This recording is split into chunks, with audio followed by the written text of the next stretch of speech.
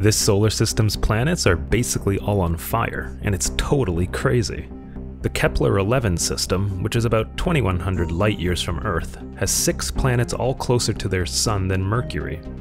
Some of these planets are about twice the size of Earth, while some are closer to the size of Neptune. The length of each year is just 10 days on the innermost planets, compared to 365 days on Earth and 81 days on Mercury. The 2 closest planets, Kepler-11b and 11c, are estimated to be water planets, with their atmosphere and outermost layers being burning water vapor due to the scorching temperatures.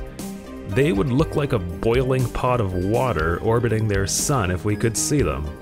Not a bad solar system to visit if you're looking for a quick cup of tea.